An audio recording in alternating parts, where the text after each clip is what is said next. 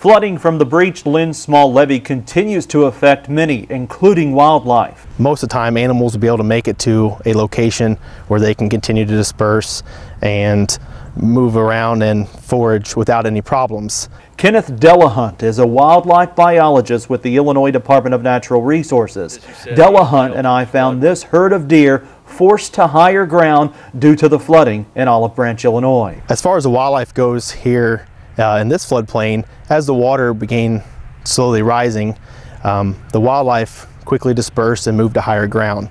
Delahunt snapped this picture while surveying the flooding above Alexander County in southern Illinois. In all of those cases, we determined that there was in fact enough forage, food available for these animals, and escape routes that were quickly becoming available as the floodwaters rapidly receded.